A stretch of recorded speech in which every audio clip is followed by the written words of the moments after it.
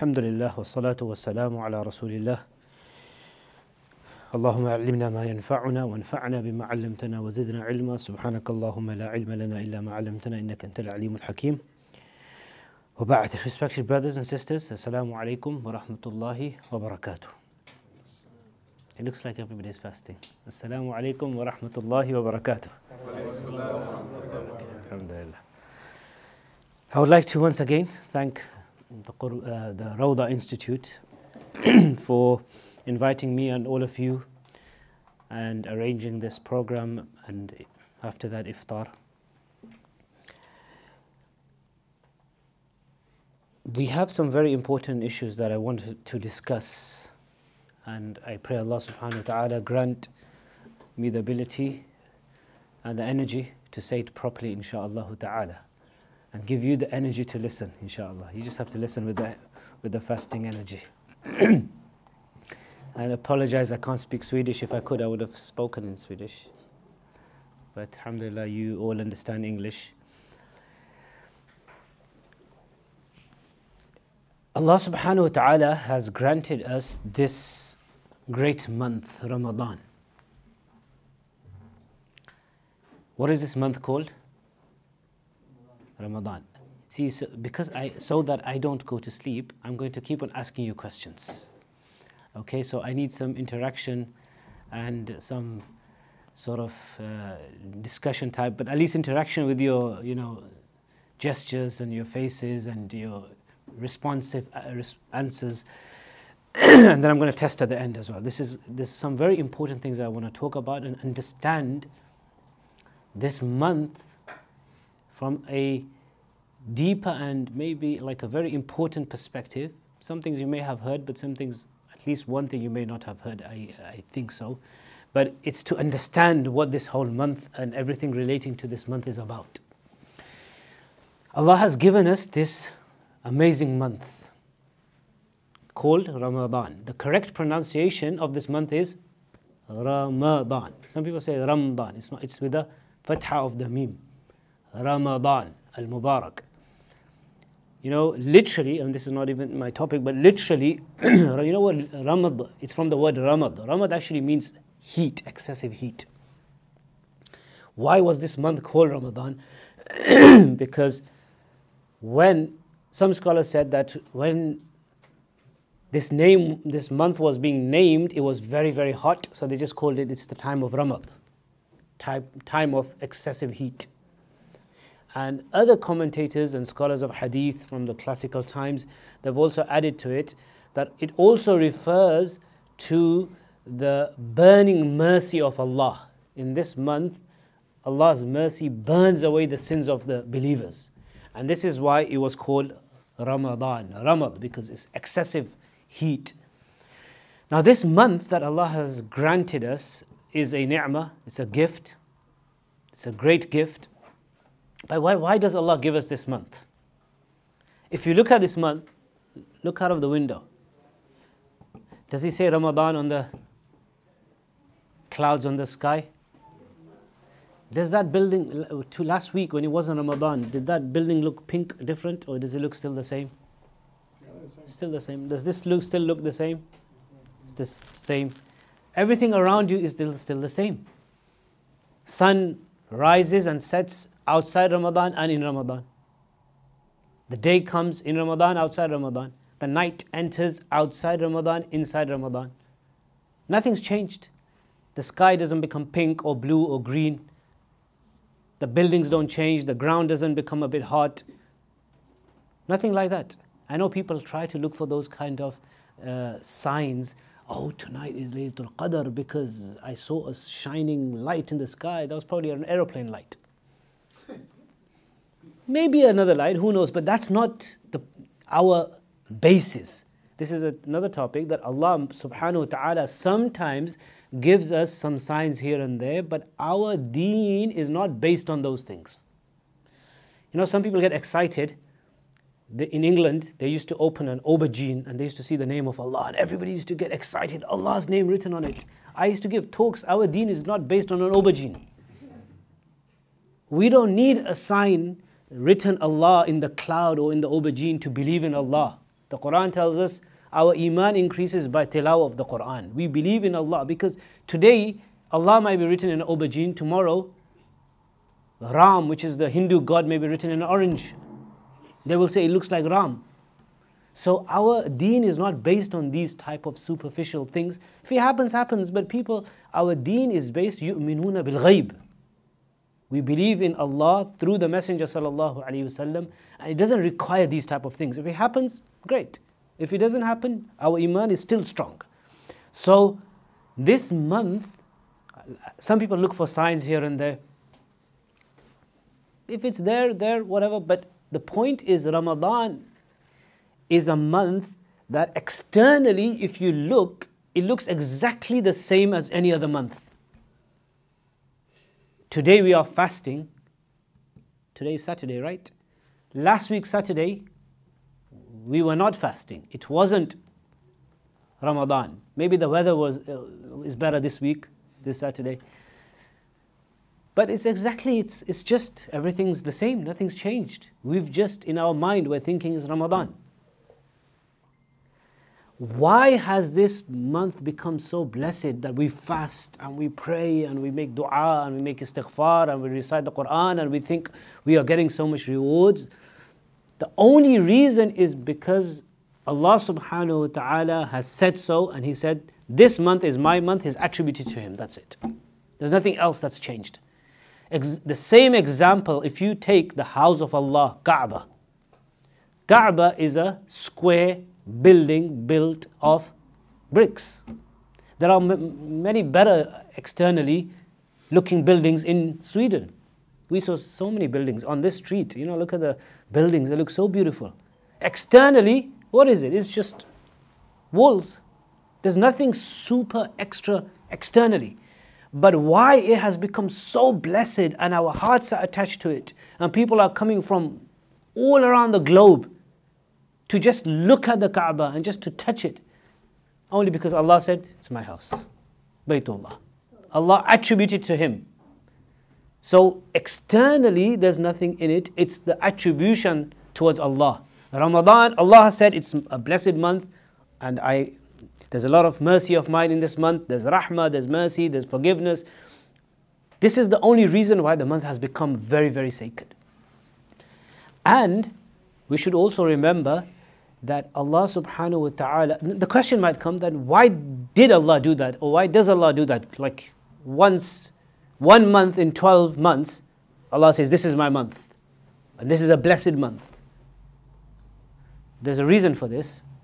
And this is the concept of Ramadan. The reason is that not just the month of Ramadan, throughout the year, Allah subhanahu wa ta'ala, He knows us better than ourselves. Throughout the year, Allah subhanahu wa ta'ala fixes and appoints certain times, days, months, nights for a reason. Remember, it's not only Ramadan. Ramadan will finish. As soon as Ramadan finishes, after a while, the Hajj season will start and Dhul Hijjah will arrive. There's so much blessings. You know, every other, after a certain period, blessed nights have come. Now do ibadah in there. And now this night has come. This day has come. Not just days and nights. Even 5 times a day. Fajr, Dhuhr, Asr, Maghrib, Isha. You know what's the reason behind this? The reason is that in Islam, the understanding of the Quran and Sunnah, the message that the Messenger sallallahu alaihi wasallam came with is that Islam is a practical religion. Islam understands, acknowledges the human need and the human need to live in this world. So we had some other faiths, and still do, like the Catholics, who had the understanding, or who have the understanding, in order for you to connect with God, you have to divorce the world. You have to separate from the world. You can't marry. Monks can't marry. Nuns don't marry. You can't buy and sell, or you can't enjoy food. You can't enjoy life. You can't work. You have to completely detach yourself. Monasticism. You have to go into the jungle. This is called rahbaniyah in the Quran. Allah says, وَرَهْبَانِيَّةً نِبْتَدَعُوهَا. This is monasticism. We didn't prescribe upon them. They made it themselves. And there's a hadith that says, La sarurata fil Islam, Sunan Abi Dawud, which means that there is no leaving of marriage. In Islam, marriage is a sunnah. They felt and think that in order to get close to God, you have to just, sexual desire, according to Catholics, it's wrong altogether. There's no right way of sexual desire, fulfilling sexual desire. It's wrong. Book of sins, greed, lust, sexual desire, even in marriage, it's wrong. Whereas Islam has a very balanced understanding. Islam says, look, you don't go to the left sexual desire, that you fulfill your sexual desire in any way, shape or form, however, inside marriage, outside marriage, with whoever and whatever. Nowadays it could be male, female, whatever. In whatever format. That's the liberal way of fulfilling your sexual desire. The desire to eat food. There's no unlimited permission given in Islam. The liberal way is eat whatever, however, in whatever way, kill any animal, eat any animal, however you want to eat, just fill your stomach. How you earn, whatever, no problem. On the other hand, you have these people, you can't enjoy food, you can't marry, you have to divorce the world, you have to completely get out of this world, mujahada, struggle, connecting with God is, you can't really live in this world and enjoy the luxuries of this world, you can't work. Islam came with a middle message. And the message was that, look, we live in this world, Allah understands us. The message that the Messenger ﷺ came with was that this is a world, you live in this world. In this world, you have to marry. You marry, you get reward for marrying. Yes, extreme, fulfilling your desire in a haram way, that's wrong. But in a halal way, marry. Every prophet that came had a wife. If marriage was a bad thing, then prophets wouldn't marry. وَلَقَدْ أَرْسَلْنَا رُسُلًا مِّن قَبْلِكَ وَجَعَلْنَا لَهُمْ أَزْوَاجًا وَذُرِّيَّةً. Allah says, every prophet I sent, I made wives for them and children. Only 2 prophets did not marry. Anyone? Which 2 prophets? Isa alayhi salam. And he shall marry when he returns. And Yahya, peace be upon him, jazakumullah khair. But all the other prophets married. And it's a sunnah. It's actually ibadah. And sexual intercourse is ibadah. There's a hadith of Bukhari that says, وَفِي بُضْعِ أَحَدِكُمْ صَدَقَةً. One of you engaging in sexual relations with your wife or husband, that's sadaqah, charity. Hadith of Sahih Bukhari. It's not a bad thing, it's not a dirty, filthy thing. A man and a woman, husband, wife, sleeping together in bed, having intimate relationship, they are engaged in the act of charity, according to the Sahih Hadith of Bukhari. وَفِي بُضْعِ أَحَدِكُمْ صَدَقَةٌ. So Islam acknowledges that. Earning a livelihood, yes, there's the extreme on the left. Earn a livelihood however you want. Cheat, fraud, cheating, deceiving, usurping the wealth of others, getting involved in all sorts of, the riba industry and just, all of this, the monopolies and all of that. That's all wrong. On the other hand, there were these monks and some people, some faith communities, you can't earn money. Islam comes in the middle. Look, we understand you, O human being. Allah is saying, the hadith says, كَسْبُ الْحَلَالِ فَرِيضَةٌ بَعْدَ الْفَرِيضَةِ. Earning a livelihood, earning money is a fard after other fara'id, obligations. You are rewarded. Earning a livelihood every day, going to one's job and earning money is not an act of dunya, it's an act of deen. But the intention has to be correct and it has to be in the correct way. I remember once I was at a university in America, New York, I think last year. So we had a talk, the students, they arranged a talk, and the talk was, the poster they made, the flyer, the balance between deen and dunya. And they wanted me to come and give them a talk to explain to them, how can we balance our university life, dunya, against our deen? It's a struggle, balancing. So I saw the poster flyer, they made it 2 weeks before. I let them carry on, because I wanted to make that as a point that the title was wrong. So I went and I gave the talk. I still remember St. John's University in New York. I went and I gave the talk and I said, before we start, this poster, today's event is balance between deen and dunya. Who said to you that this is dunya and masjid is deen? In the university is deen. Being a doctor is deen. If you do it with the right intention that I'm going to serve the creation of Allah, studying medicine becomes an act of deen. This understanding that the deen is only in the mosque and if you're at the workplace or at the job, that's dunya. That's a wrong understanding. So I said to them that this balance between deen and dunya means worldly activities, is a wrong title. I said to them, you should have changed it to the following title: balance between one aspect of deen and another aspect of deen. Because there are different aspects of deen. Yeah, praying salah is another type of deen, but working and being in your surgery as a doctor, like I will explain right now, is a slightly different type of deen. There is a difference. They're both not exactly the same, but they're both aspects of religion, but there's a difference. But I'll come to that, how there's a difference. Different types of ibadah, maqsuda and ghair maqsuda. But the point here I'm making is that our religion, what is the understanding in our religion, Islam? That living in the world is needed. So in order to be a good Muslim, you don't have to detach from the world. You don't have to divorce the world. You don't have to stop eating and drinking and working and marrying and living a livelihood, etc., etc. We have to engage and be involved in the world. We have to live a life. We have to raise children. We have to earn. So, because this is the understanding, when we get involved in that what? All those worldly activities, so-called worldly but deen, like I said, activities, like I was saying, there's a difference between that type of deen and now the salah and direct. That's why ibadah is of two types. Worshipping Allah is of two types. One are those types of worships which have a direct connection to God, like salah. So salah is a direct type of ibadah maqsuda. Fasting, zakat, hajj, making dua, recitation of the Quran, qiyamul layl, taraweeh, tahajjud, istighfar, dhikr, all of this. These are direct forms of deen, worshipping Allah. And the other things like going to your job and opening up your office or being a doctor, all worldly, so-called worldly activities, these are also acts of ibadah, but they are secondary, indirect. This is why the Messenger ﷺ said, Kasbul halali faridatun ba'dal farida. Earning a livelihood is a secondary fard after the main fard. So salah and all these things are the main things. But this is also deen, but secondary. Now, Ramadan is, why all these months are given, all these times, is because Allah knows that we as believers, when we get busy with our worldly activities, we become distant from Allah.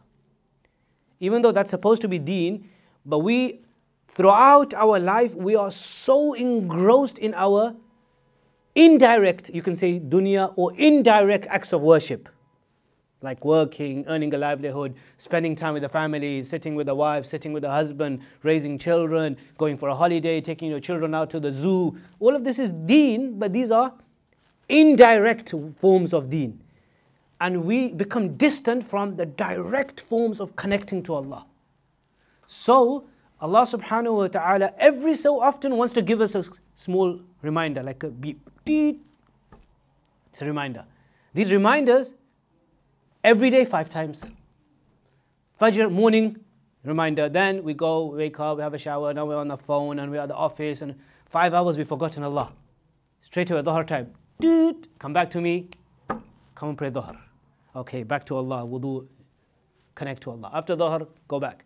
Lunch, working, going to the shops, family, here, there, school, children. You've just forgotten Allah, no problem. Because it's very difficult to always be connected to Allah. But don't forget Allah too much. Asr time comes, reminder. Maghrib time, reminder. Isha time, reminder. Every day, 5 times reminder to come back to Allah and connect to Him directly. This is why these times are given. Likewise, these are daily reminders. Also daily reminders, these du'as. The prophetic supplications, dua that we are given, and it's a very, very, very important sunnah to recite these prophetic supplications. We should make a habit of learning them, memorizing them, and their meanings. The real benefit is when you know the meanings of these prophetic dua and supplications. As soon as we wake up, Allah is telling us, as soon as you wake up, don't pick up your iPhone. As soon as you wake up, don't go on WhatsApp. As soon as you wake up, Don't, think about your work or job or anything like that. As soon as your eyes open, think about me. What? As soon as our eyes open, what happens? What do we read? Which dua? Alhamdulillah alladhi ahyana ba'dama amatana wa ilayhi nushur. You know what the translation of that is? All praise to Allah who gave us life after death. In other words, this is a new day and a new life. I was dead at night. Sleep is a sister of death. The Quran says Allah takes away the souls. Allahu yatawaffa al-anfus hina mawtiha wallati lam tamut fi manamiha fayumsiku allati qada 'alayha al-maut. The ones who Allah has decided that they won't be alive anymore, He keeps the souls. He doesn't send them back. وَيُرْسِلَ الْأُخْرَى. All of us, Allah send our souls back in the morning. So every morning, eyes open. Alhamdulillah. All praise for Allah. Allah has given me another day to change myself. Ahyana ba'dama amatana. He gave me life. Am I really alive? Yes, I am. Ba'dama amatana, after I was dead at night. Wa ilayhi nushur. But one day I will definitely go to Him and I won't be waking up in this world. Remember Allah straight away. And then straight away, wudu, remembering Allah. Fajr, remembering Allah. Maybe tilawah of the Quran or dhikr or whatever. This is all remember. So this is the early morning we are remembering Allah. So I was saying all these dua, supplications. And all these supplications, they are all at times when there's a change. Like when you're entering, when you're exiting. So like for example, after that, most people go where? After waking up? Into the bathroom. Before wudu, you'll go into the toilet, into the bathroom. When we enter, we say, Alhamdulillah, the dua, Allahumma inni a'udhu bika min al-khubuth wal-khaba'ith. Make our children memorize these and the translation. I told my son, he's run away now, but when he was about 4 or 5 years, I would have asked him his translation of the du'as, in his words. And even my daughter, I've told her, she's learnt it. So when she goes, she'll read, Allahumma inni a'udhu bika min al-khubuth wal-khaba'ith. Oh Allah, please, there's a lot of boys, girls, shaitan in this toilet, please save me from them. That's the meaning, but that's the childish translation. After we come back out, we exit again. So whilst we're inside, then we exit, غُفْرَانَكَ Alhamdulillahi alladhi adhaba annil adha wa afani. All praise to Allah who removed all the filth from my stomach, gave me well-being. These prophetic du'as are so amazing, unique. Scholars have written books. And actually I want to do a course on this. Go through each one. We need at least 25 minutes to understand. Each one has oceans of meanings. Like half an hour on each dua. So many deep hidden meanings. This dua is saying that we're thanking Allah that, if I couldn't go to the toilet, to the bathroom, and subhanallah, the thought is that we at night, we ate everything. All the kebabs and burgers and the chicken and the meat and everything, and just ate the bones as well, and who cares? Everything, and went to sleep. Snoring away for 7 hours. But we don't realize for 7 hours, Allah's machine is working in our stomach. We're just relaxing. Allah says, you don't worry. My slaves, you just go to sleep. Just wake up Fajr, that's it. But for 7 hours, won't disturb you whilst there's a massive night shift taking place in your stomach, but it won't disturb you, don't worry. You can just relax. Just do one thing, just wake up for Fajr. For 7 hours, don't worry, no one will disturb you. But there's people in your stomach. There's protein being made from the food that you ate at night. Blood is being produced from the food that was made. All sorts of things are happening in your stomach, and things are happening. And whatever's bad for your stomach, the residue, that's all being, sifted to one side.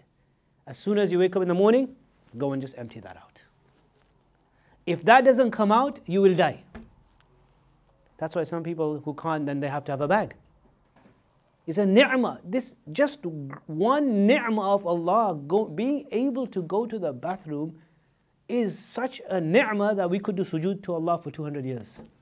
That's how great ni'mah this is. But we don't think. These du'as are to make us think that we come back. غُفْرَانَكَ Alhamdulillahi alladhi adhaba annil adha. You know, the translation, again, the childish translation is, "Oh Allah, thank you for, you know, taking everything out, dirty things from my stomach. Otherwise, my dad would have to take me to hospital. Because if you can't, you end up in hospital." So, and then when you sit in the car, when you come out, when you know, before sleep. So Allah subhanahu wa ta'ala has given us throughout, during the day, all these different du'as. The du'a before, what's the du'a? When you sit in the car, there's a du'a as well. Read the du'a, Subhanalladhi. No, let me ask him, yeah, go on. Subhanalladhi. Finish it off. Then, just finish it. وَإِنَّا إِلَىٰ رَبِّنَا لَمُنْقَلِبُونَ. Even that with meanings. Okay, so the point I was making, that throughout our lives, because Allah has allowed us to engage in the world, to buy, to sell, to work, to earn a livelihood, to marry, to have children, to have a family, to do everything in life, but every so often, 5 times a day, reminder. Don't go too far away from me, connect with me. Also during every single day, when you go into the toilet, dua. When you come out, dua. When you entering the masjid, dua, supplication. When you exit the masjid, supplication. When you're traveling, supplication. Before going to sleep. All these times, these are all reminders. So these are daily reminders. And then we have weekly reminders. Weekly reminders, Friday. Every Friday, connect to Allah. That's a weekly reminder. And then we have this Ramadan as a yearly reminder. Maybe monthly reminders as well. 3 times fasting, 13th, 14th, 15th of every month. That's like a monthly reminder. And then the yearly reminder. And then the Dhul Hijjah reminder, Hajj reminder. So these throughout the year, Allah has given us all these reminders to connect with Him. And the greatest reminder is a yearly service, once a year, 1 full month of servicing your iman. Is a reminder. And this is why Ramadan is basically, like I said, in Islam we don't have this rahbaniyah, we don't have this monasticism, you know, the monks and the Catholics had. But in Islam, this Ramadan is a 1 month taster, slight flavored taster of that rahbaniyah. Still not full rahbaniyah. We can still work, we should still work, and we can still do all of this, but it's like a taster. This is why some of the early scholars, you know what they used to do? They used to take they used to prepare Ramadan from before. They used to say, okay, 1 whole month I'm not working. Just going to. This is what i'tikaf is. And from the full month, last 10 days is the full taster. And i'tikaf, you know, the last 10 nights and 10 days people observe, i'tikaf is basically completely detaching yourself from the dunya, from even your family. This is why only talk to your family only if there's a need in i'tikaf. You can't do i'tikaf with an iPhone. That's defeating the purpose. I'takafa ya'takifu means I am gone. That's it. I've attached myself to God in the masjid. No, not talking only if there's needed. Not eating too much. It's a bit of taster of that monasticism, the rahbaniyah that the monks and the nuns had, and the Catholics had. So this is the hadith. The Messenger sallallahu alaihi wasallam, when last 10 nights used to enter, shadd al-mi'zar wa ayqadha ahlahu. He used to stay away from his wife, from his wives. He never used to engage in intimate relations, even at nights. This is 10 nights of completely devoting to God, connecting to Allah. So in Ramadan, we have a bit of taster. Normally, staying away from your husband or wife, sexual relations, is wrong. And if you're not fulfilling their right, it's sinful, it's haram, whether it's your wife's right or your husband's right, generally, without an excuse. So if that's normally wrong, but in Ramadan, during the day fast, we can't. And during the night, it's permissible. In the beginning of Islam, even during the nights, it wasn't allowed. You know, to be intimate at night with your spouse was not allowed in the beginning of Islam. Then Allah allowed it later. فَالْآنَ بَاشِرُهُنَّ. But someone who's observing i'tikaf, they can't, even in the night. Normally, I just said it's ibadah. The hadith of Sahih Bukhari said sexual relations is sadaqah. But in i'tikaf now, no. Because yes, normally it's ibadah, but it's a secondary type of ibadah. Ramadan, you're connecting with the first type of ibadah, like completely go and connect yourself with Allah. So this is the whole kind of concept. To connect with Allah, Allah is giving us daily, weekly, monthly yearly reminders to come back to Him, but the rest of the time allowing us to, no problem, just live in the world and enjoy the world in a halal way. Now the question is that how do we connect to Allah in Ramadan? So we have so many different types of worships that Allah has given us in this month. Have you understood this part so much, so far this much? Okay, this is just like an intro to the concept. Okay, I want all of these things in your mind, and I'm going to do a test at the end. Written test, yes? No, just joking. How do these various acts of worship in Ramadan, because we've understood now, Ramadan is a month to connect to Allah. It's a month to connect to Allah. So, how do these various worships connect us to God?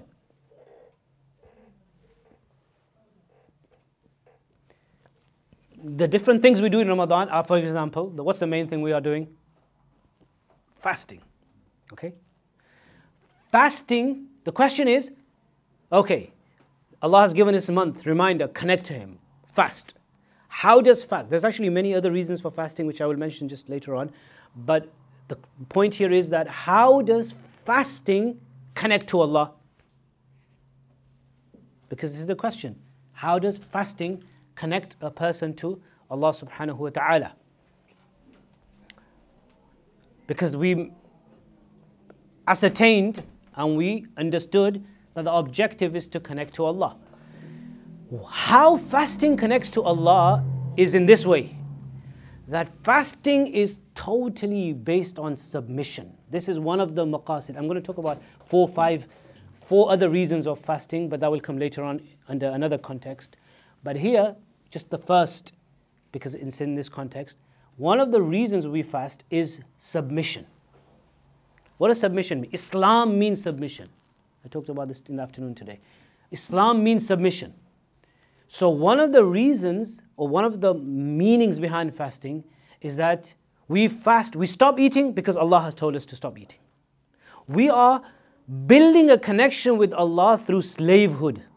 We are slaves. This is really, really important. You know, brothers and sisters, we live in a time where nobody wants to listen to anyone these days. And no problem. But we are the way we are created. I mean, I've also been born in the West, and the way beings have become, number one problem is we've become very sensitive, very attention seekers. Social media has made us a big time attention seekers. Every man and woman is seeking attention through different ways. So this is, this is with research and medical evidence on this as well, that the seeking of attention problem has become massive in the world. The first one was what? What did I say? Seeking attention? Sensitive. Sorry? Sensitive. Yeah, very sensitive, very sensitive. And the media and our culture around us has made us, you can't say, like there was I'm just using this, but there was a English white man once, like I knew him as a friend, non-Muslim. He was talking to me. He said, you know what, today, if you're a white English man, I'd say you have to be so careful. You have to be careful because you might use a word that women might take sensitive. You might say something that the black people will take sensitive. You might say there's something else Asians will take sensitive. He was saying that. But maybe even there, everyone's sensitive. You can't just say anything. Anything is like something sexist, something, this or that. Everyone's offended very easily. Sometimes we need to grow a bit of skin. It's okay. I'm not saying people should abuse and swear and slander, but some things in the olden times were just like normal. It was part and parcel of language. So sensitive. Someone sometimes talks to me. Sorry, did I offend you? Like, I don't know this. Like, did I? So what kind of food do Asians eat? Oh, is that racist? No, it's not racist. Don't worry. It's okay. So, anyway, that's not my topic. But one of the things is that what's happened is that a lot of people have stopped being obedient, like children have stopped being obedient to parents. Students have stopped being obedient to teachers. The respect towards elders in our community has really gone. The whole generation has changed. Respect towards parents, towards elders, towards teachers, towards people of community, elder people. Younger generation don't have that. And the reason is this obedience thing, that submission and being submissive, it's like everyone has an ego. No, who are you to tell me? Like, I can't be controlled. Who are you to tell me? I have hundreds of emails on a weekly basis of problems between parents and children and husband and wife. Who are you to tell me? Now there's rules, of course, but even marriages are breaking down. I'm not saying anyone should control anyone, but sometimes small things, like some wife saying, my husband told me, but is he controlling me? Like, why is he telling me this? It's like, relax, it's okay, just don't worry. Or sometimes even husbands do that. It's like everyone has this ego thing. Islam, I'm not saying Islam is saying that you should be submissive to it, but the whole meaning of the religion of Islam is submission. Submit to God. We are slaves of Allah. Allah is our Malik, our Khalik, our Creator. We are basically, Abd means we are His slaves. We are a slave. This is what Abdiyya means. Ubudiyya, the Messenger sallallahu alaihi wasallam was Abdullah. Subhanalladhi asra bi abdihi, before he was a Rasul. Controlled, we are controlled by God. We are subject to what He says. It's like, if there's a master and he has a slave, go and do this, go and do that, go and do this, go and do that. This is what we are. Our salah has to be, Allah is saying, bow down, okay, bow down, stand up, Sami Allahu liman hamidah, go in sujood, okay, Allah. Like, you are controlling us. Until we don't have that connection with God, we can't be close to Allah subhanahu wa ta'ala.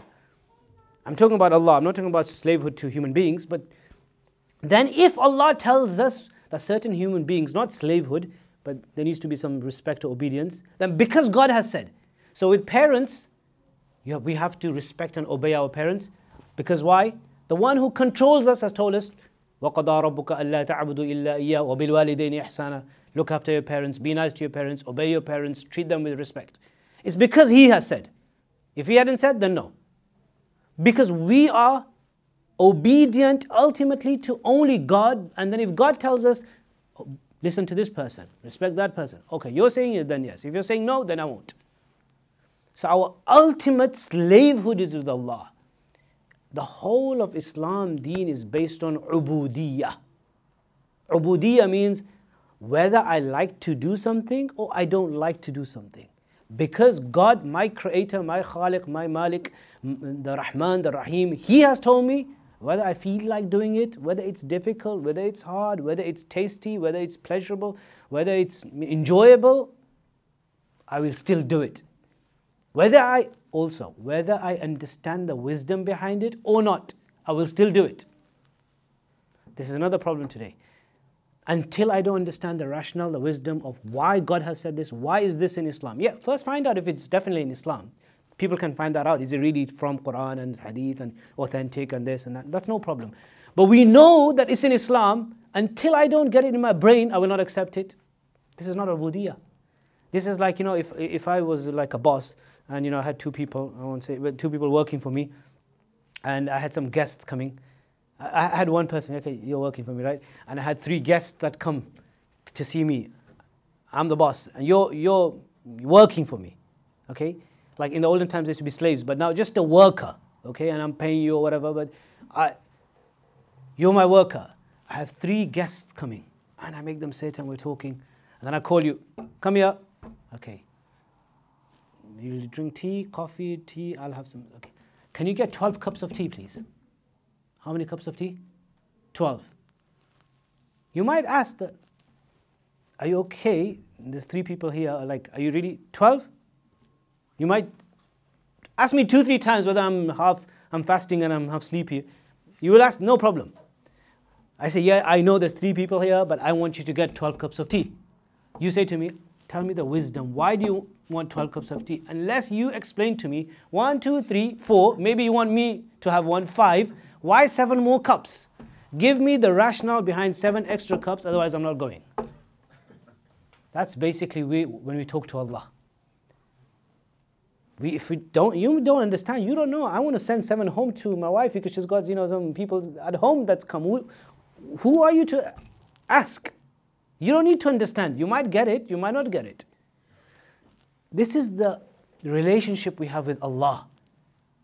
all the rules of Sharia. If we understand, great. If we don't understand, problem is in our brain. The wisdom, hikmah, there is a wisdom, hikmah behind everything of deen. So all of Islam is about ubudiyah, submission. Islam means submission. So one of the things with fasting is to teach us this submission. You know, a lot of these ibadat, Hajj is full of submission. Do you know, it does make no sense for someone to go around the Kaaba 7 times. Do you need exercise? I don't need exercise. Do you need exercise? You do. Okay. Maybe it makes sense to you, maybe not to. I don't need to go 7 times round the Kaaba. I can go round down here. Why do I have to pay 4,000 or 5,000 pounds? Take a flight and then go all the way around and just go round and round and then go Safa, Marwa, Sa'i. Like, why do I have to do that? I can just go on this street down here, up and down. It's like burn calories here. Why do I need to go? Pelt stones, like what's that going to do? Take stones and throw it at the wall. Like, what benefit is that doing to the dunya, to the world? Like, what kind of change am I creating in the world? Millions of people are going for Hajj because Hajj is a ibadah that is just doesn't make sense. Is to teach submission. فَذَبَحُوهَا, you know, the slaughtering. This is why. Because Ibrahim alayhi salam, when he was ordered to slaughter his son Ismail, it didn't make sense. He never asked, "Oh Allah, are you okay, God? You're telling me to slaughter my own son?" No question. And then the son as well said to the father, "Ya abat tif'al ma tu'mar." Oh my father, do whatever you've been told. Don't question. If Allah has said it, there's no questioning. When Allah mentioned this, He called them both. He said, فَلَمَّا أَسْلَمَا, when they both became Muslims. They were prophets, but Muslim means submissive. When they both didn't even question my command to slaughter, the father to slaughter his own son. That's when you become a Muslim. So Hajj is submission. Fasting is also, this is the way to connect to Allah. And like I was saying in the afternoon, it's like it doesn't really make sense. Whether it makes, people like to want to know the benefits of fasting and the medical benefits. There are benefits, but the main point behind fasting is, even if the doctor said it's harmful for you, it's okay, God said it. Whether it's harmful or beneficial, no problem. Those, if you find other extra benefits, alhamdulillah, the benefits are lucky that those benefits have been supported by fast. Not the fast is fortunate that it's got some benefits. Not the other way around. Do you understand what I'm saying? These benefits of fasting, yeah, benefits. Look, God has also said to fast, so the benefits are supported. Not that fast, look, there's so many benefits. So the whole idea is when Allah says eat, eat. Don't eat, don't eat. Make sense? Doesn't make sense? Whatever. This is the way to connect to Allah. And I mentioned in the afternoon that there's hadith. One hadith mentions that suhoor, there's a lot of barakah, blessings in suhoor, and we should take the suhoor meal. Right? We should take the suhoor meal. And the later the suhoor meal is done, the better. Yeah? Suhoor meal, there's a lot of barakah. And there's another hadith, لا يزال الناس بخير ما عجل الفطر. We are always in good as long as we hasten with fitr. So, iftar, we should do it straight away. It's actually makruh. You probably know that to delay iftar is makruh. If someone says, today is 9:10, 9:15, 9:25 is iftar time, but you know what, I've fasted for Allah till 9:20. Oh Allah, another 1 more hour I'll give you until 10:15. It's actually makruh. We are what? Destroying our whole fast. It's sinful, it's wrong. Why? The wisdom is that when Allah says eat, then we eat all the way to the end. And that's why it's good to eat till the last minute when fasting time starts. So eating. It's like we're talking to Allah. Allah, you're allowing me to eat. Okay, eat. 2 more minutes left. Okay, Allah, I'm eating. Stop. Okay, I've stopped. I'm not eating now. Not eating. Maghrib time, Allah says eat. Straight away eat. This is why eating last minute before fast starts and eating as soon as iftar comes is to make ourselves a slave. When Allah says stop eating, stop. We're robots before God. It's like someone's controlling, like stop, walk, right, left, look ahead. Before Allah, only with Allah, nobody else, no human beings. This is Islam, it takes us out from the worship. People do that with human beings. This is why Many companions said that this messenger came لِيُخْرِجَنَا مِنْ, to take us out from the worship of from human beings to the worship of God. Human beings can't control us like this, but Allah controls us. This is Islam, that we come out from slavehood and slavery from human beings to slavery and submission to God. This is what Islam is about. So fasting, like the question was, how does fasting connect us to Allah? It connects us through submission. Are you remembering what I said in the beginning, the whole concept? This is the order. I'll need the list at the end. I mentioned in the beginning that Allah gives us these certain occasions to connect to Him, because He allows us to live in the world and not be like the Catholics and the monks and the monasteries, and not also the liberal way. And we need these reminders to connect to Him. Then the question is, how do you connect with Allah in Ramadan? So number one, I mentioned fasting. Fasting is through submission. Eat, eat. Don't eat, don't eat. Despite us wanting to eat, because Allah has said, that's the only reason we don't eat. What else do we do in Ramadan outside fasting?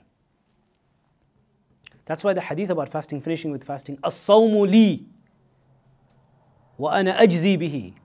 Allah says in Hadith al-Qudsi, fasting is for me and I shall reward the fasting.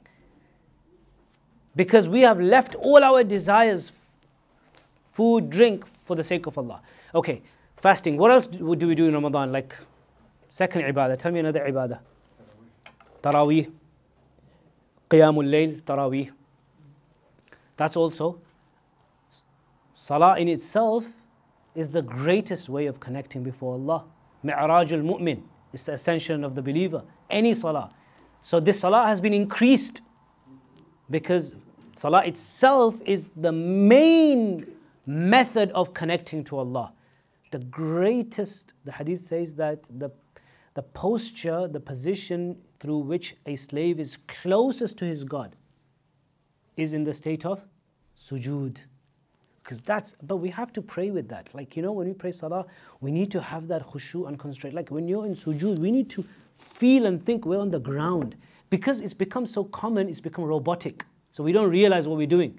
Allahu Akbar.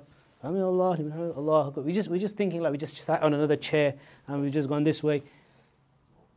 Because we do it regularly. I know it's difficult. You know, if you ask some non-Muslim who's never prayed salah or never seen anyone pray salah, you tell him, come here, okay, can you just go down and put your head on the ground? What's happening? Okay, what am I doing? Okay, you're putting on the head. Okay, just go there, close your eyes and think about the majesty of this something that's in front of you. You know, the whole thought comes.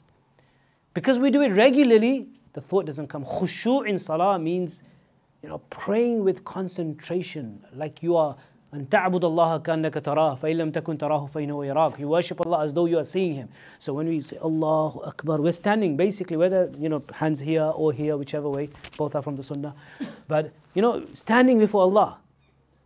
Or sometimes even the Maliki way is this way, there's hadith for that as well. It's not a problem anyway. But standing before Allah, we're standing like this. Like, you know, we've got our hands folded like this. You know, before you stand before someone, say, okay, what are you telling me? Okay. That's the way of standing before Allah. That's khushu' fi salah. Thinking that I am before Allah, okay. And then knowing the meanings, Alhamdulillahi Rabbil Alameen. Try to understand the meanings of these short surahs. Ruku' Subhana Rabbi Al-Azim. You think, why are we saying Subhana Rabbi Al-Azim? And sujood Subhana Rabbi Al-A'la. What's the difference between Al-Azim and Al-A'la? A'la, we say Subhana Rabbi Al-A'la in sujood because that's the most adna state.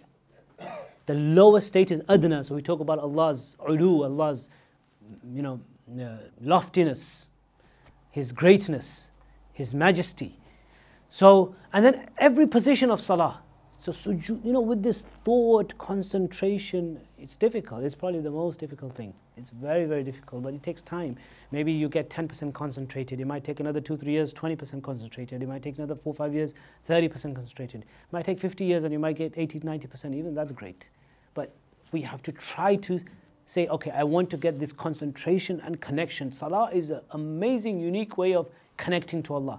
And that's why this has been increased in Ramadan. There's more, 20 rak'ah or whatever rak'ah, or 24 rak'ah or 18 rak'ah or 40 or 8 or whatever. Pray, but pray with concentration. Don't pray and argue about it, that how many rak'ah did you pray.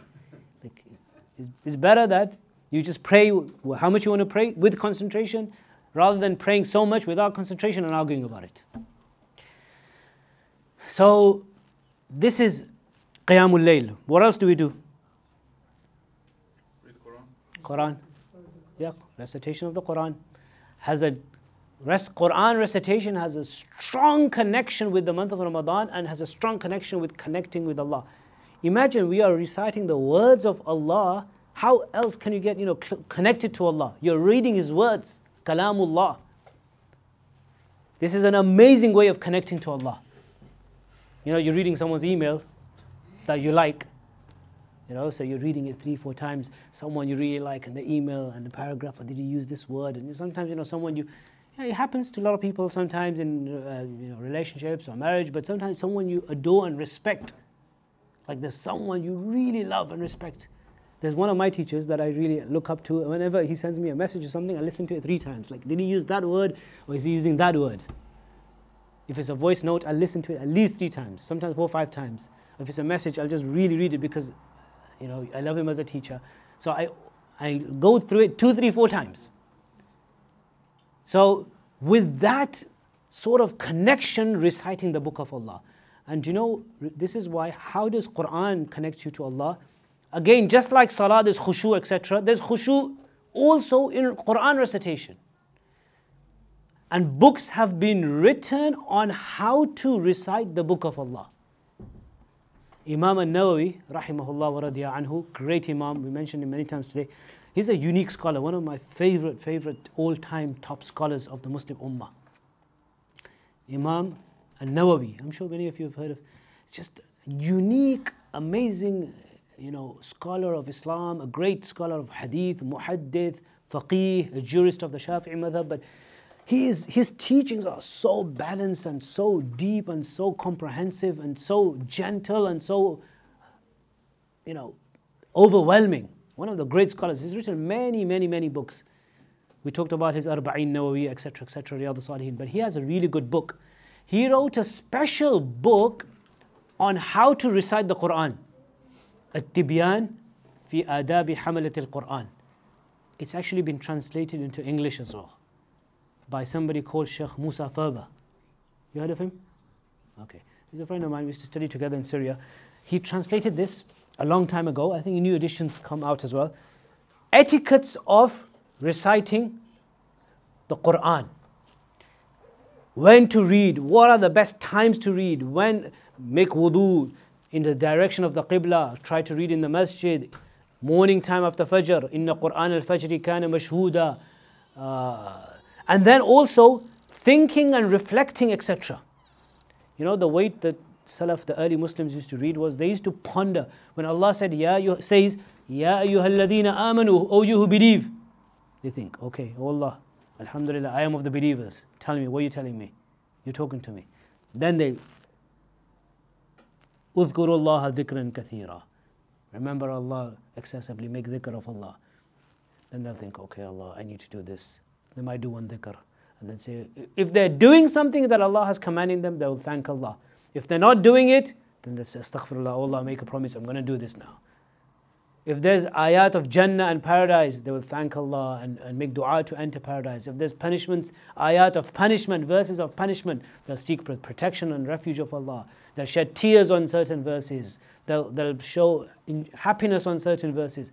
With concentration, reciting the book of Allah increases iman and increases connection with Allah. So even in Quran recitation, it has to be with the heart, with the connection. And then I also said, what else do we do is i'tikaf in Ramadan. Yes? And I've already explained that, how Ramadan connects, how i'tikaf connects us to God. Because the point I'm making here, how all these different forms of worship connect us to God. So fasting I've mentioned, Taraweeh, Qiyamul Layl, Salah, Quran, dua as well. Dua is like you're asking Allah, this is a very strong way to connect to Allah. Because dua is, dua doesn't require much explanation because we make dua, we need it ourselves. So normally people always have khushu' in dua. Because you're saying to Allah, oh Allah, please, I want this, and so we want it. So we are human beings, slaves, so we will be connected. And i'tikaf is also in Ramadan, where we are detaching the world, completely separating from the world, even from the family, everybody. We are going into the house of Allah in the masjid.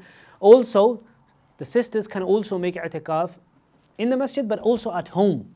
The brothers can't do that. They have to only do it in the masjid. It's not allowed at home.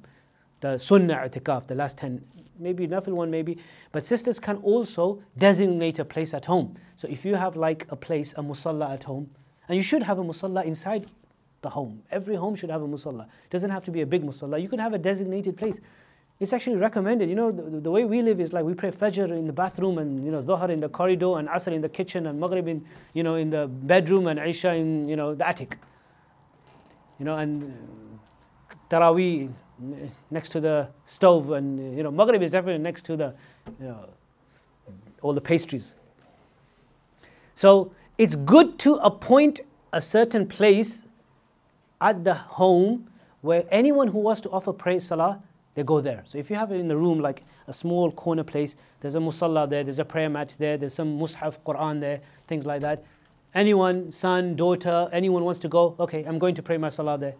So if you have a full room, it's great. If you've got a big house, if you don't have a big house, then it's just a small place.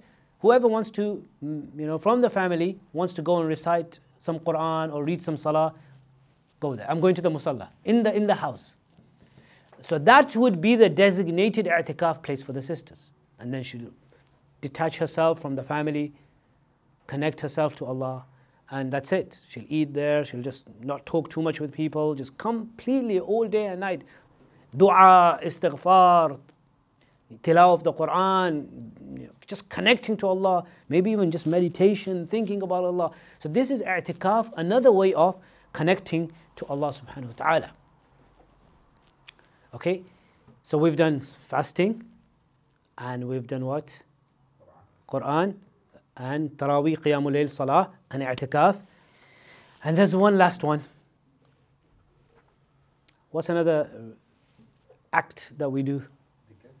Dhikr is part of, recitation of Quran, etc., dua, all of that. Zakat?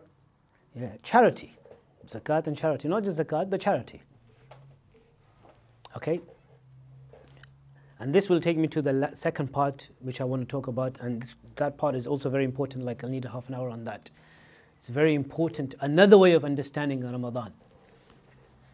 But let me just finish the zakat off, or charity. The Messenger ﷺ was asked in a hadith of Sunan Tirmidhi, Ayyu sadaqati afdal? Which charity is the most virtuous? He said, Sadaqatun fi Ramadan, charity in Ramadan. In the hadith of Sahih al-Bukhari, وَكَانَ أَجْوَدْ مَا يَكُونُ فِي رَمَضَانِ. He was the most generous, he was in Ramadan. He was more generous than مِنَ الرِّيحِ الْمُرْسَلَةِ, than a blowing wind. He was very generous in Ramadan.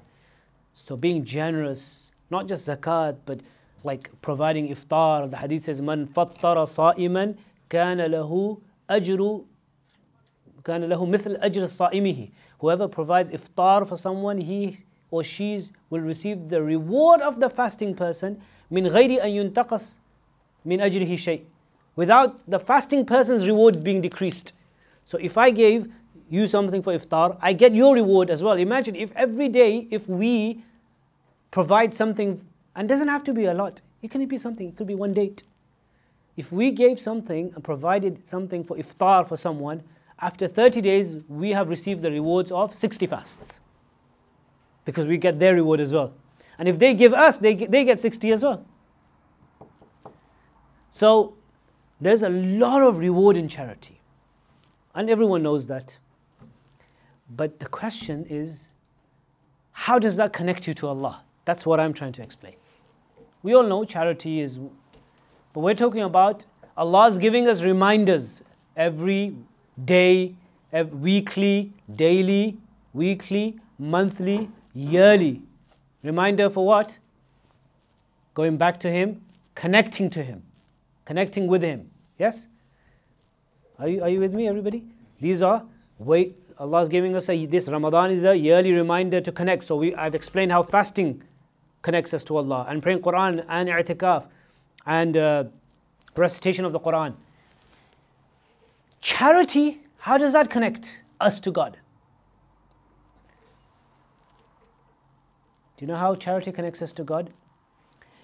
The reason why charity connects us to God, there's a hadith of the Messenger sallallahu alaihi wasallam where he says, "Al-khalqu iyalullah, فَأَحَبُّ الْخَلْقِ مَنْ أَحْسَنَ إِلَىٰ عِيَالِهِ." The creation is the family of Allah. Allah loves His creation. So the most beloved to Allah is the one who is good to His creation. The creation of Allah, Allah loves them. The creation is the belonging of Allah. I'll give you an example. If I own something, or like sometimes we have, like I've got my son, yeah, or my daughter, I have children, you have children. Someone's nice to your children, wouldn't you love that person because they're being nice to your children? Something you love, someone comes and gives a gift to your children or to your young ones, be nice to your family, to your people, beloved to you, you will love that person. So the whole of creation is the family of Allah.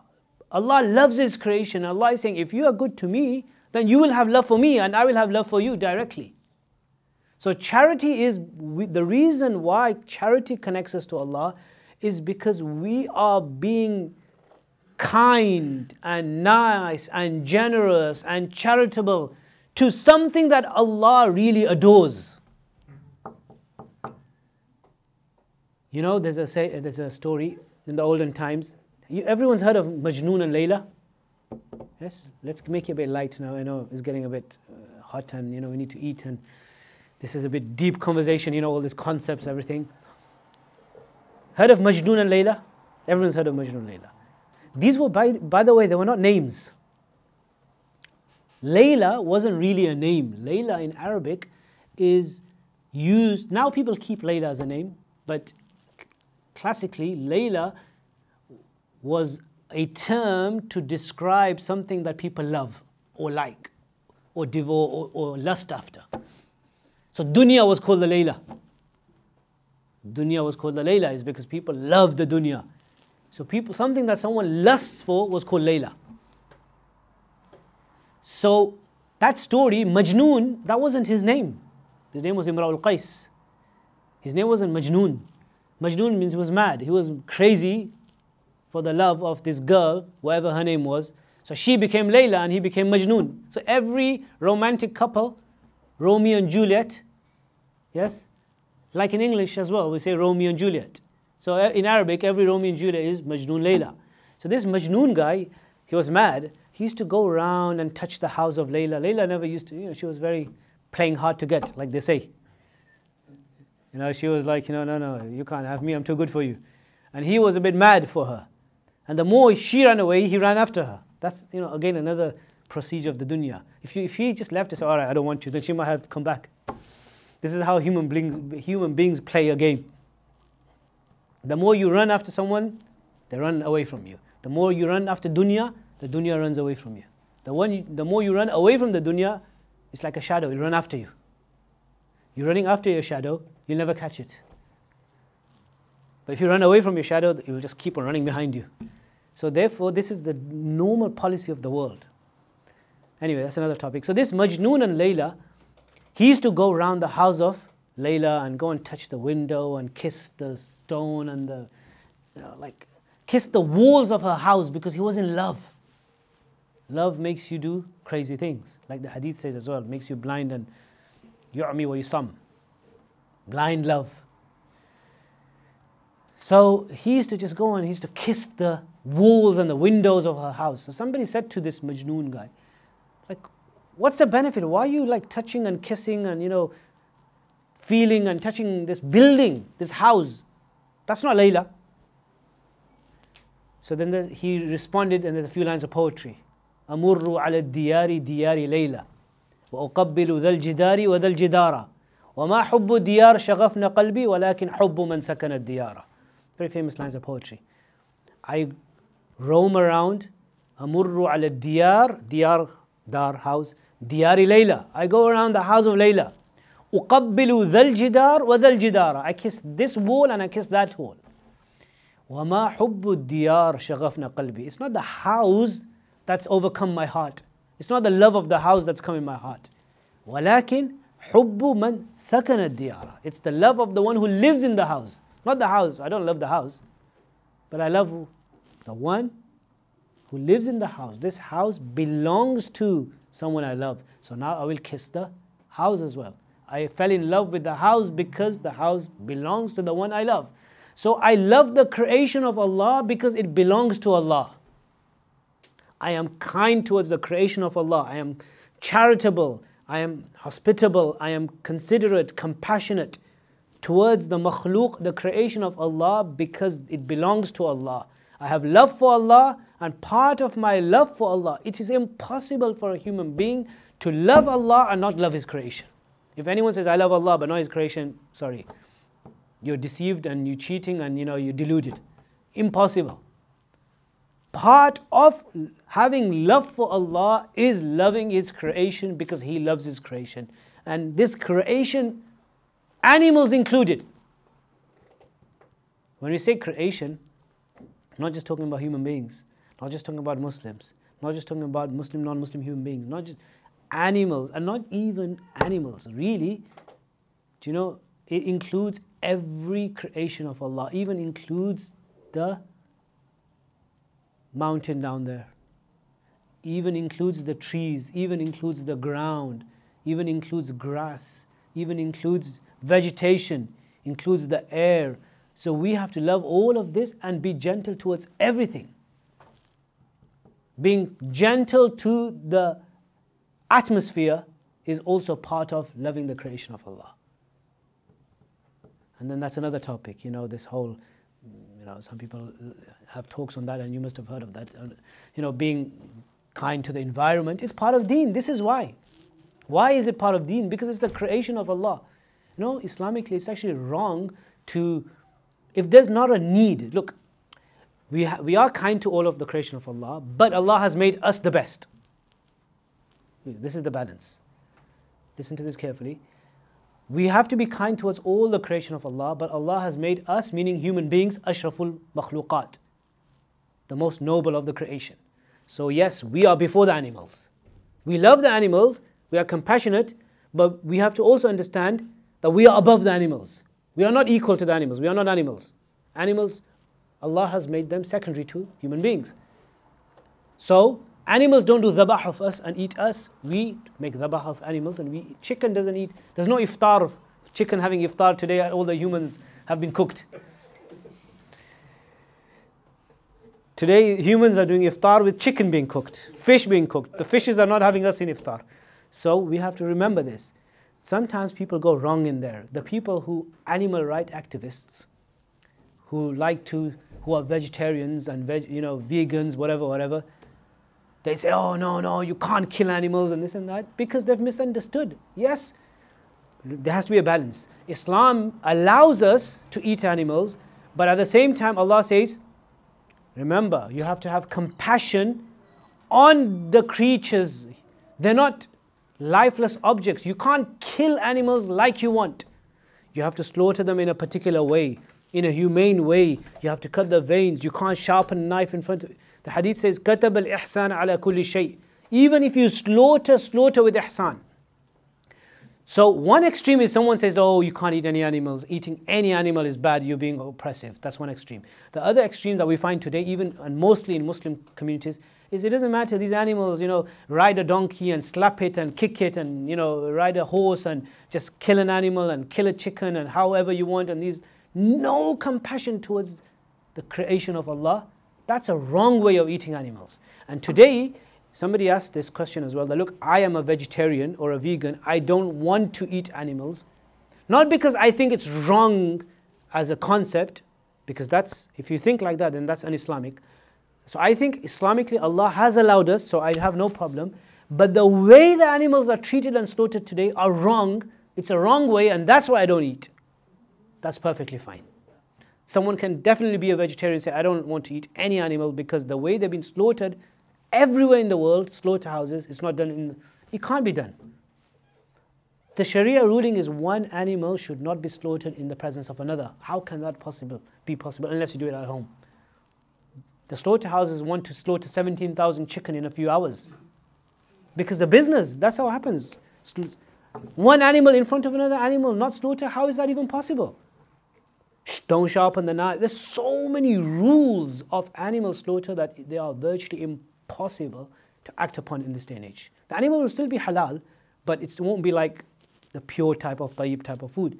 Unless it's an organic type of chicken that you've looked after, and then after that, with all the etiquettes, you've slaughtered yourself, Bismillah, Allahu Akbar, in an Islamic way, with all the etiquettes, and then cooked in a proper way, then it becomes a pure wholesome food. But anyway, so we have to realize that animals are, the humans are above the animals. So I was saying compassion for the creation of Allah. Compassion for the creation of Allah means animals and human beings and plants and all of this.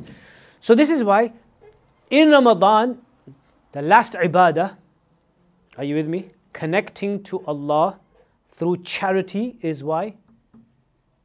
Because we are being kind to His creation. And this is why we connect to Allah through that way. Okay? Is that clear?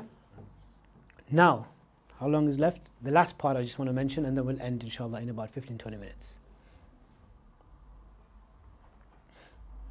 The last part. It's a long issue, long topic. But connecting to this charity or this being... Okay. Charitable, being compassionate towards the animals, to the creation of Allah subhanahu wa ta'ala. This takes us to the next part. This month in the hadith has been called, this is a very important part of this month. You know, this last ibadah. Because we said fasting connects us to Allah. That's one ibadah, one worship. We said praying Quran, reciting Quran, offering tarawih, qiyamul layl, salah, recitation Quran, i'tikaf, and charity. But charity is such an important part of this month. You know why it's such very important? There's a famous hadith. Many of you have heard this hadith. This is a hadith in Sahih Ibn Khuzaymah and some other books of hadith. You know, the Messenger sallallahu alaihi wasallam, on the last Friday of Sha'ban, the last Friday of Sha'ban, just before Ramadan, he gave a sermon, a khutbah. This khutbah, many imams on last Fridays, they actually recite it in the masjids as well. And it's a long one, but I'm not going to go through it. But he gave a khutbah. And he mentions, he was preparing the companions about this month. Okay? And he was preparing them and mentioning a few things. Like he said, yeah, O people, the great month has come unto you. Shahrun Azimun Mubarak is a blessed month. In it, there's a night better than 1,000 months. Whoever offers optional good act of deed, you get the reward of fard outside Ramadan. Whoever performs a fard act, you get the reward of 70 acts, fard acts outside Ramadan. It's a long hadith, etc., etc. In there, he's mentioned about fasting and providing iftar, all these things. But in there, there's one sentence. This is so unique, so amazing. Not even a full sentence. It's like 3-4 words. The Messenger sallallahu alaihi wasallam said, "Huwa shahru sabr, wa sabru thawabuhu al jannah, wa huwa shahrul muwasat." He identified the month of Ramadan with 2 words. He mentioned a lot of things. You know, the Messenger sallallahu alaihi wasallam, he never introduced or identified this month with any other ibadah. He never said this is a month of fasting. It is a month of fasting, but he never said that. Imagine when you want to introduce something, yes, you use like the most important thing, right? This something that has a lot of things, but you say, this is a business, they do business with a lot of things, but this is a gold business, even though they do some other business. So when he was identifying, introducing Ramadan, he never said, this is a month of fasting, Shahru Sawm, no. Shahru Tarawih, No. Shahrul Qiyam? No. Shahrul Quran? No. Shahrul I'tikaf? All those things I've just mentioned, none of them. He said two things. Shahrul Sabr, and number two, Shahrul Muwasat. Muwasat is a charity part, but I'll just come to that in a bit. But the first, which is really important, Shahrul Sabr. This month, if we want to identify and explain and introduce, brother just introduced me. If I stood up here, brothers and sisters, I want to introduce to you the month of Ramadan. The month of Ramadan is a month of Sabr. That's the introduction. If you want to introduce Ramadan to non-Muslims, what is Ramadan about, brother or Mr. or Muslim? What is Ramadan about? Ramadan is a month of patience. What does that mean? It's a month of patience. This is what we have to understand. And this tells us another 2-3 reasons why we're fasting. Ramadan, I said one reason was that Allah wanted, so this is like a second part. So if you want to connect in this way, the first part of the talk was, I was saying that Allah gives us once a year, a month to connect to Him. Yes? Now this is looking at Ramadan from a different way. Ramadan is a month that Allah is giving us a whole month. Listen to this carefully, it's very important. Giving us a whole month for us to practice, for us to exercise, for us to train, for us to go through a training of sabr. I'll tell you what sabr is, but first point is this. Ramadan is a month. The first thing I mentioned was to connect to Allah. This hadith is telling us, Shahrus Sabr. This is a month of sabr, which means Allah says, "O Muslims, I'm giving you 30 days. 30 days, learn." If you're trying to drive a car, learn, take some lessons. How many lessons do you need to pass your cars? Do you guys drive cars? How many lessons did you take? First test, second test? I passed on my second test. I took about 27 lessons. You have driving lessons. Allah is giving us 30 days, one whole month. Lesson, 30 days, I am giving you training period. After Ramadan finishes, you have to build this quality of sabr in you. This is what Ramadan is for. What is sabr? Many of us think we have a very restricted, limited understanding of sabr. Someone passes away, someone dies, something went wrong, inna lillahi wa inna ilayhi raji'un. We think that's sabr. That is sabr, but that's not the only one. That's actually 1/3 of sabr. The ulama have explained sabr is of 3 types. Sabr ala ta'ah. You know what sabr ala ta'ah is? Sabr, basically the meaning of sabr linguistically means to tie something. If I took this phone and tied it against this, sabr. So you're tying your soul, is to control something. So sabr linguistically means doing something that you don't want to do and just building willpower. This is sabr. Building a thick skin. People are very sensitive, I said. So this Ramadan is to build a thick skin, sabr. So first type of sabr is sabr ala ta'ah, which means that there are certain things in life we have to do. Every day we have to pray Fajr. 5 times a day we have to pray. It's difficult, it's not easy. Waking up for Fajr Salah, is it easy? No. You wake up, alarm goes, it's so hard. I'm doing sabr.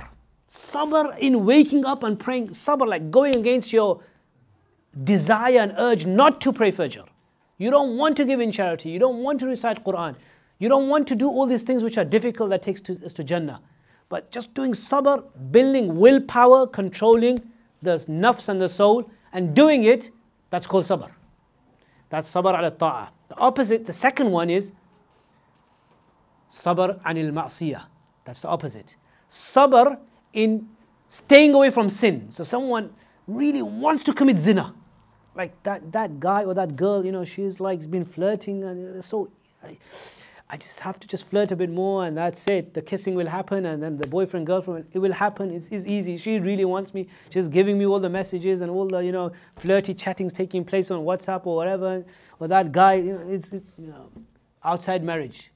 It's so desirable. You want to do it, but Yusuf alayhi salam, Zulaykha ran after him. The story of Yusuf. Ran after him. He ran to the doors. Allah kept on opening the doors. And he actually, The Quran says, hammat bihi wa hamma biha. He was a human.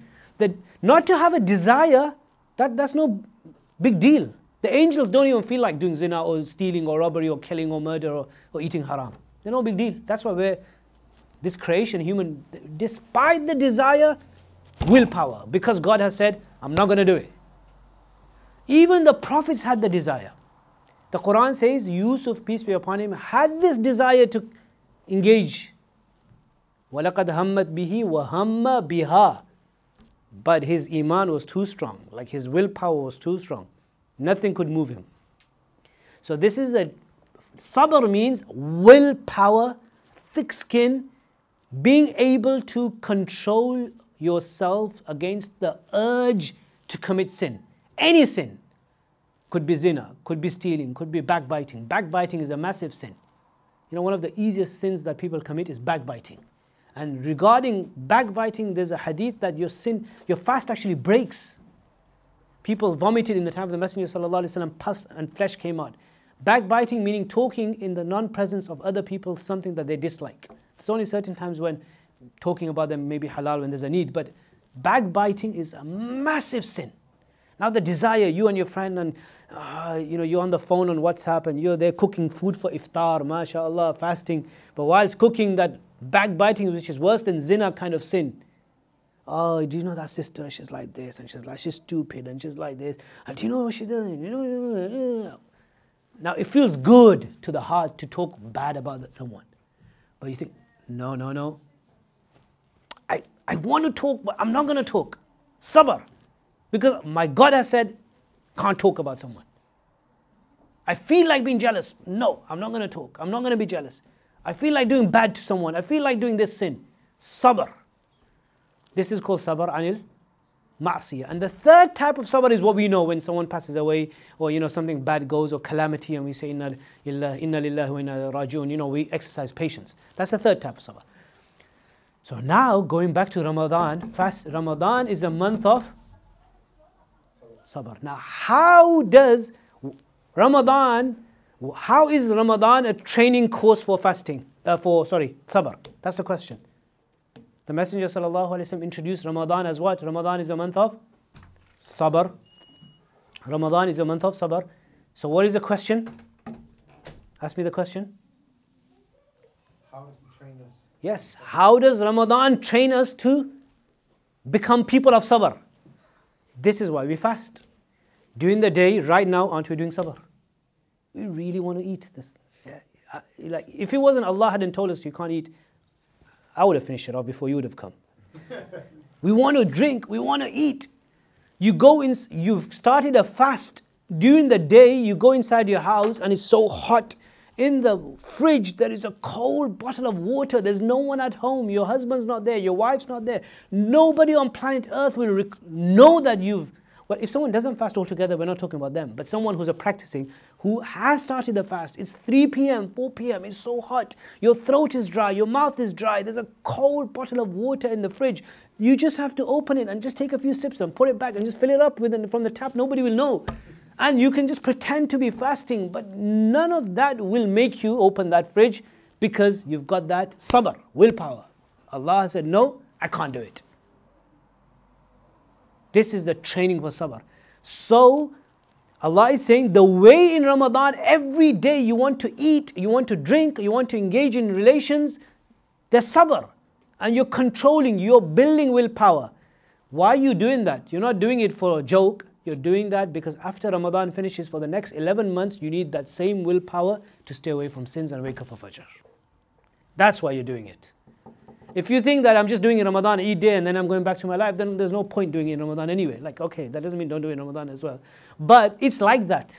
Like, you're doing it, it's like somebody learning how to drive a car for 30 days and then after that just says, okay, I'm just going to crash my car everywhere.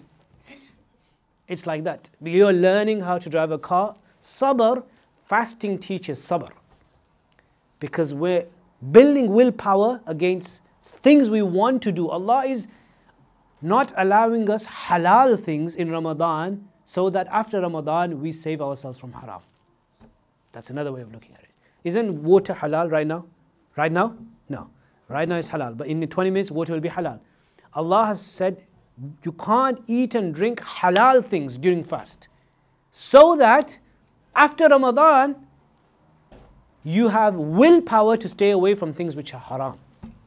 And the worst part is that if someone does the haram things in Ramadan, that's like crazy.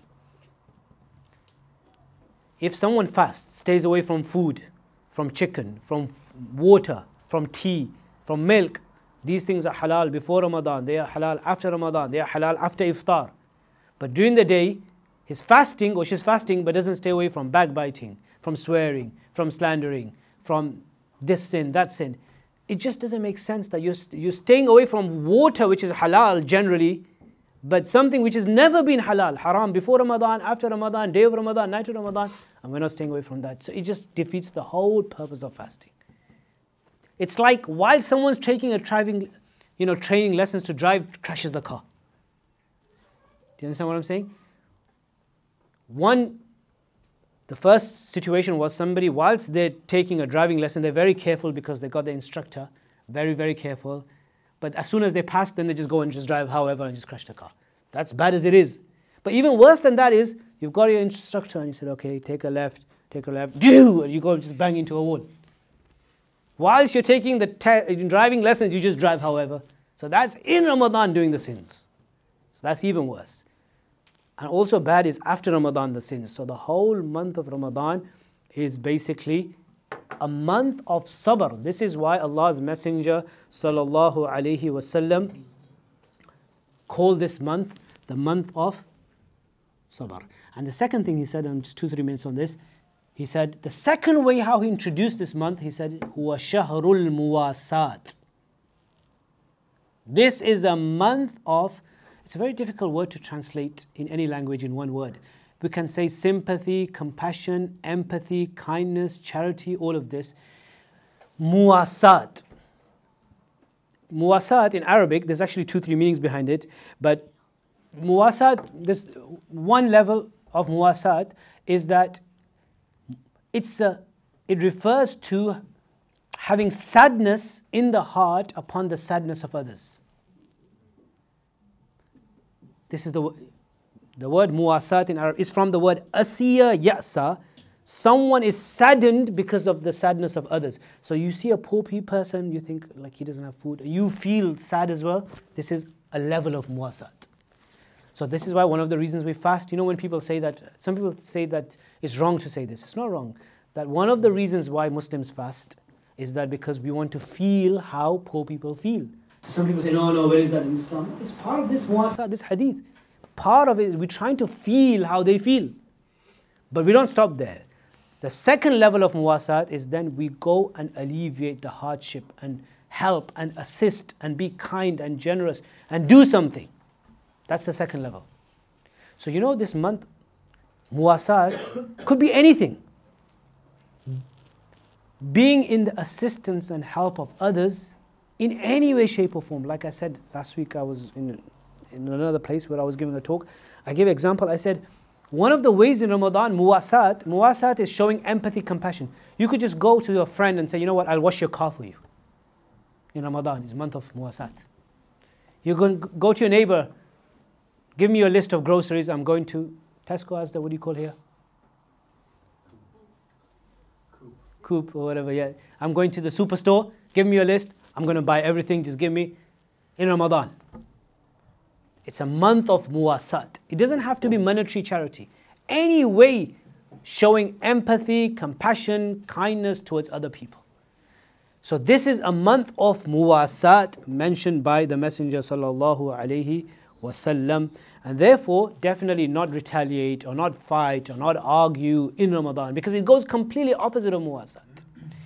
So if someone, to end this, if some non-Muslim asks, why does a Muslim fast? How would you, in all of this, how would you answer? Give me like 4. Why do Muslims fast? Reason number 1? Yes. Submission. We fast because connect to Allah and we be submissive is because of submission, because He told us not to eat, so we don't eat. When He says eat, we'll eat. That's one reason why Muslims fast. Number 2? To get reward. And that's there, all of that, the reward is there. The second reason, based on what I've just explained everything. Practice sabr. Yes, practice sabr. But how do you say that to a non-Muslim? Because they won't know what sabr means. You will say, we Muslims fast so that we go against our urges and our desires, our new natural human needs, and our urges to do things which are wrong and bad.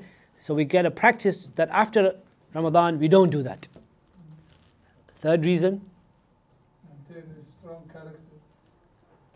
Yeah, that's part of that second one: willpower, strong character, internal, and sabr. All of that second one is done. Third reason, right at the end I mentioned. Feel how the poor people feel and experience their poverty, and because that's from the muwasat.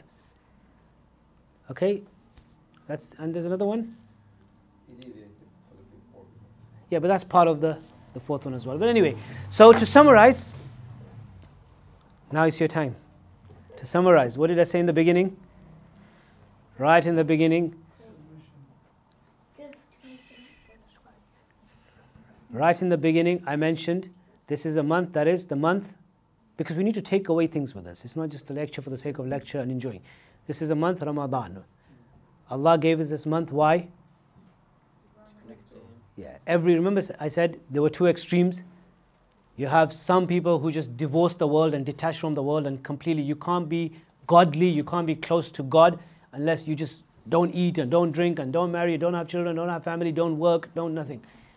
So Islam says, no, live in this world, but when you go too far away, every so often when you're going far away from Allah, come back to Allah. So we have daily reminders in the form of 5-time prayers and du'as. We have weekly reminders like Jumu'ah, and we have monthly reminders like, the 3 days fasting, whatever. And a yearly main reminder is Ramadan to connect to Allah. Then I explained, how do you connect to Allah through Ramadan?